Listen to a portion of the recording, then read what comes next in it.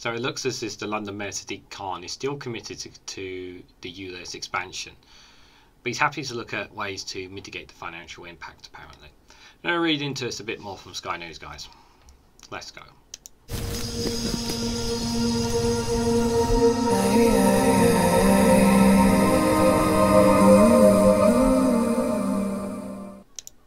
Good morning, good afternoon, good evening, guys, wherever you are in the world. This is REGANELITE here with an article from Sky News. And the headline is Sadiq Khan is committed to the ULEZ expansion but happy to look at ways to mitigate the financial impact. Sky News understands the London Mayor is willing to consider measures as long as they do not reduce the policy's effectiveness at improving air quality. Just right off the bat, if you hear some noise in the background, there's nothing really I can do about it. Just sort of point that out. I mean, I'm first and foremost, before we obviously read into it, I'm happy that it looks as if Sadiq Khan is going to commit to the ULEZ expansion, which I think is good. It is good in terms of improving the air quality, because, you know, how many times have we talked about the environment and climate, and everyone needs to do their part. And I'm happy that he's basically said, look, I need to commit to this, but if we have an alternative or a better solution, then give me something. Because here's the thing, like, you know, people in Uxbridge, yes, people did vote based on this, but also you have to remember Uxbridge is a very strong Conservative hold as well. Just because of what happened in other by-elections with massive overturns does not necessarily mean that it's going to happen everywhere. People are still going to vote Conservative regardless of how bad things are going to get.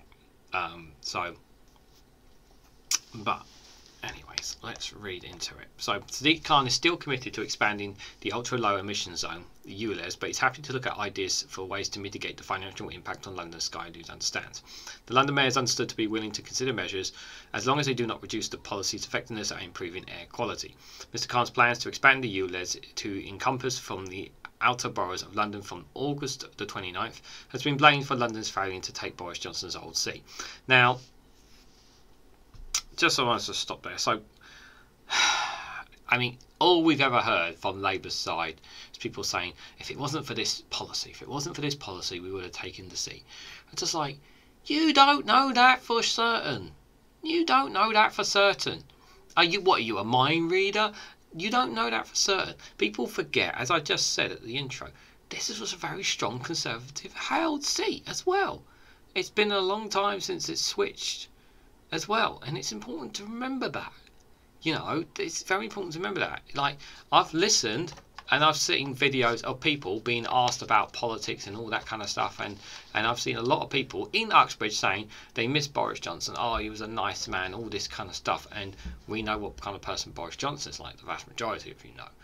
And he's not a very nice man. In fact, he's a very nasty piece of work.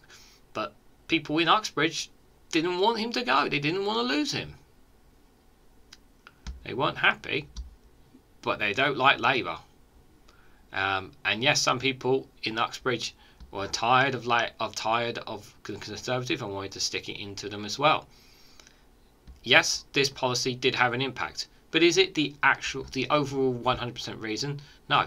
And there should be room for optimism from the Labour side of things, because they got close to taking a very strong Conservative seat. And they won Selby, didn't they? Like, you know, it was a very good by-election for them, which I've discussed in full already in a live stream. So to say it's based just on this, I don't think so. It definitely played its part, that's for sure. And I'm glad that Mr Khan is expanding it. But if someone says that he shouldn't, give me an alternative. Give me an alternative, tell me a better solution, then okay, then it's something that they should listen to. But if you're not going to give an alternative, tell me. Now, I'm not an expert, but I don't have an alternative to what the London Mayor is doing. But if you've got an alternative, put it in the comments down below, guys. Just saying. The charge means drivers across the capital will face a £12.50 daily charge unless their car meets the stringent emissions rules. A source close to London Mayor says Sadiq has been clear he is listening to Londoners following this by-election. He will be listening. You know, there's a reason why he's been mayor for quite a long time now, guys. He does listen to people. Like, he's not afraid to take calls, because you've seen him go onto LBC, take on callers and who really do give him a right hard time, and he takes on these questions. He's not afraid to talk to the public. He's not hiding like Rishi Sunak is. It's important to remember that. So obviously you can see you can see on the map here. Obviously this is the current ULEZ port there, with it in the inner blue circle there, and then the light blue circle on the outside of London. That's where the charge is going to expand to, obviously. So nearly covering the whole of the M25 pretty much. Nearly. There's still quite a bit outside of it, but that is the plan, obviously, from the 29th of August. Critics argue the scheme disproportionately affects poorer people who need to drive for work and discourages sole traders from outside London who is taking work from inside the city. My first argument would be public transport, but then your counter argument would be, well, public transport is too expensive. Public transport is expensive, yes, but is there not a way you can go around? Is it not cheaper? I would say do the maths. If you can travel to work without the need of driving in your car, then do it, because you're making a difference just there. But do you have to drive? Okay, if you're a lorry driver, okay, that's a different story. There might be some jobs, obviously, that you require vehicles. But I would say, yeah, but given the public transport and the infrastructure, the transport structure we have in London, you should be using public transport more, really. Cycling, tube, bus, all that kind of stuff. You really should try to. Mr. Khan's team defended the ULEZ plan, saying only 1 out of 10 cars driving in outer London will face a charge, with a 110 million scrappage scheme to help lower earners upgrade their vehicles. Party leaders urged to keep green promises. Both Rishi Sunak and Keir Starmer have been urged not to drop their party's green policies after the Tories narrowly held on to the Uxbridge and right slip by 495 votes. After Uxbridge became the party's sole victory set free by elections on Thursday, Prime Minister's come under renewed pressure to deluge pledges designed to help the UK meet its pledge of having net zero carbon economy by 2050. Meanwhile, Labour leader Keir vowed to stick with the Green Pledge, but he said his party will need to reflect and learn the lessons over how they implement. Both parties have kind of backtracked on Greens. Sunak is being pushed by Conservative donors, and sorry, I tried not to sneeze. And Keir Starmer has rolled back as well, because he's looking at trying to show that he's careful about the numbers and the costs and that kind of thing. So, which is good and bad, because, you know, how many times have I talked about global warming, guys? You know, Gove has called for relaxation on zero net measures. Well, I can tell him where to stick it, because we can't afford to as a planet. It comes as the Housing Secretary Michael Gove warned against treating the cause of the environment as a religious crusade and called for religious crusade. Has he not been paying attention?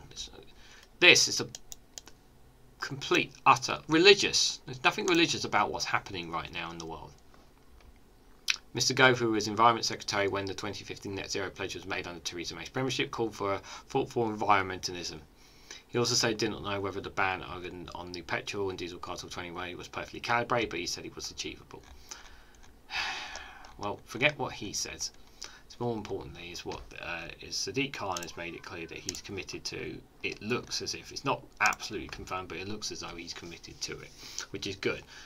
We need to ensure that we all do our bits, and I'm glad that he's committed to that. And as I've said, if someone has a better alternative that can help reduce emissions and improve air quality in London, please throw it right at us, you know, because that's what people want, a better solution.